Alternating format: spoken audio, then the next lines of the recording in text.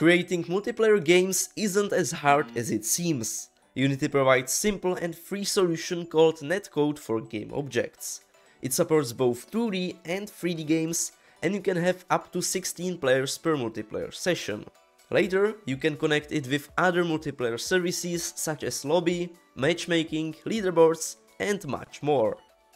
To start, make sure that you have at least Unity version 2021.3, and we can start by downloading the package. So go to the package manager, hit the plus icon, add package by name, and just type com.unity.netcode.gameobjects. Just like that, and hit add. Once you have the package installed, we can continue with setting up our player and the network manager, which is the essential component to make the netcode for game objects work. So in my scene, I will create empty game object and call it network manager. I will add the network manager component to it. You can see a bunch of settings here, but the only thing that we care about is the player prefab and the network transport. The best thing about netcode for game objects is that it is modular. So either you can use the Unity servers, you can use Steam servers, or any other servers that you have, and you don't need to change single line of code. All you need to do is select a different transport. So for now we'll select the Unity transport. So you can see that it automatically added this component, and the next thing that we'll set up is the player, so I'll make a prefab out of it. Just drag the player to the project, select the network manager, and drag in the player prefab. At any time when new player joins the game, it is automatically going to instantiate the player prefab, so we can remove the player from the scene, and we'll go to the player prefab. For all of the objects that we want to have in the network, so all of the clients will be able to access it, as well as the server, we need to add component network object, which just tells Unity that this is an object that should be on the network. Once we have the component added, we can go back to the scene and try playing the game. And it tells us that this scene has to be in the build list, so we can just hit yes, so it is automatically going to add this scene to the build. Right now nothing is really happening in the game, because we either have to connect as a server, host or client. Server is just an entity that is handling all of the data and the operations that should be happening in the game. Client is just your normal game user, who can actually play the game, move and so on.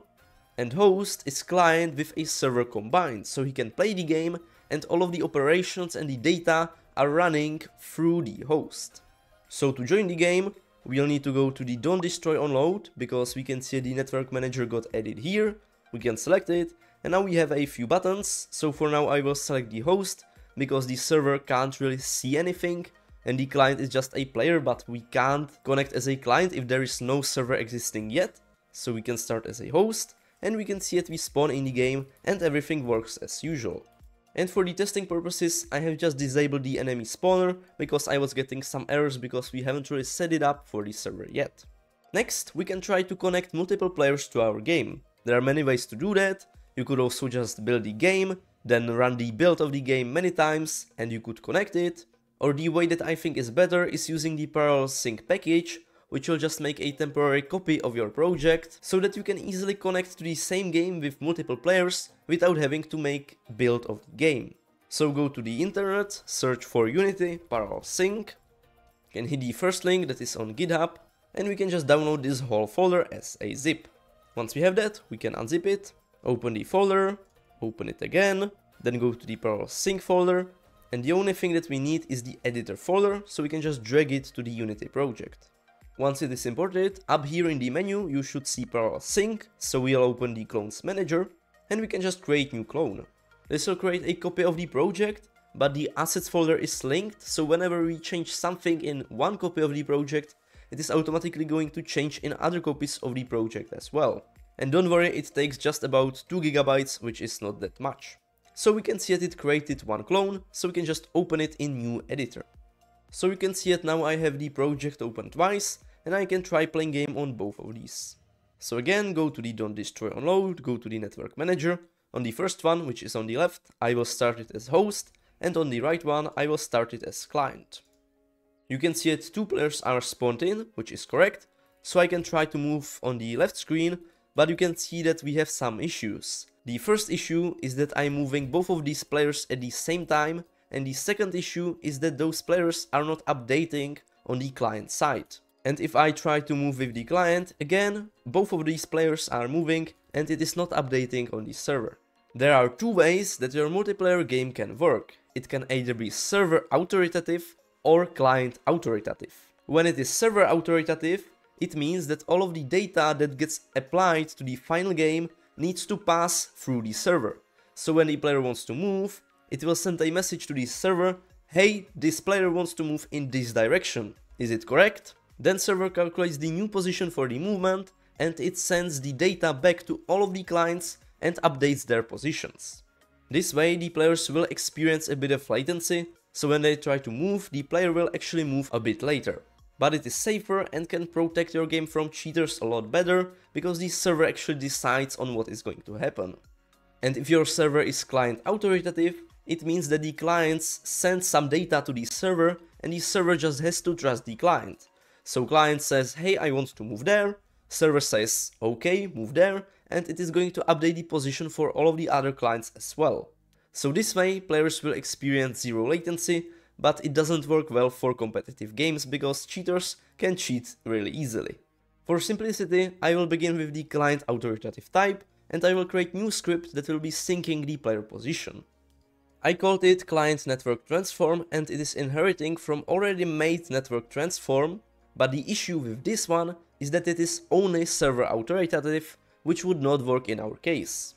So we are adding using unity.netcode.components, so we can inherit from it, and then we are just overriding this bool to make sure that it returns false. This way it will be really simple to make the movement work. We can go back to Unity, I will select the player prefab, and I'm going to add the client network components to it. Here we can select if we want to sync all of the positions and rotations, so we don't really need to sync in the scale, the rotation is also not going to change, and because it is just 2D game, we can sync just X and Y. In multiplayer games, it is always the best to send as least data as possible, so in this case we definitely don't need to be syncing the rotation and the scale. Now if I try to move the player, you can see that it is correctly syncing at the client as well, and when I do it the other way around, yep, it seems to be almost working. You can see the animations are still playing on the second player as well, so we only want to be able to control our own player. Because when we are in the game, let's say for the client, in the game we have two prefabs for the players, and each one of them has the player script, which is registering the player inputs. So I will just jump to the player script, and we want to make sure that if the user is not owner of this player, we will just disable the script so that he can do nothing with it. For that, we'll need to override some methods, so I will add using unity.netcode. Instead of inheriting from mono behavior, we can inherit from network behavior, which itself is inheriting from mono behavior, so we get all of the classic functionality of mono behavior, and we have some other functions that we can override. And to use network behavior, on the object you need to have the network object component. I'm overriding the function on network spawn, which just triggers when the player connects the game. If the user that is trying to move the player is not owner of this exact player script, then we can just disable it and return from the function. And this will make sure that the player script is only running on the correct object which owns the user. So if I try moving on the host, we can see the position is updating on the client as well, but we are really moving just our own player and the animations are not playing on the second one. When I go to the client, yep, we can move with our own player but not with the other one. Next, I will also make sure that the animations are updating as well, so again I will create new script for that.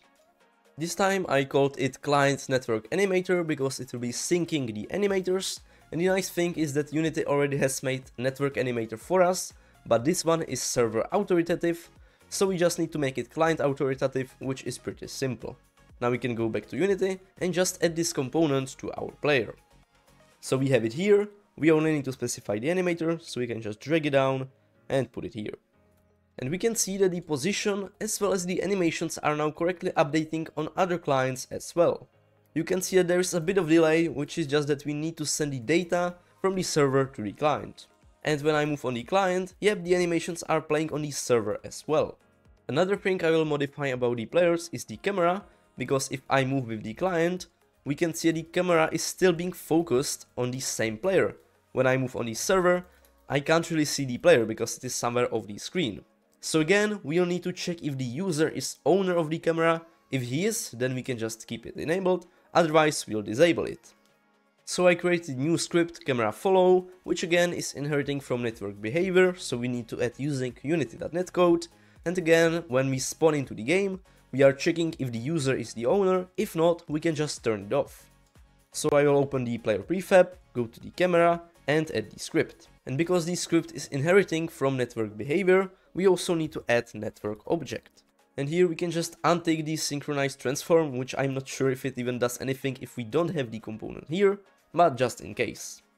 But in this case, the network object is not needed, because we already have it on the player, so we can see that it is giving us an error, so we can just remove the component from the camera.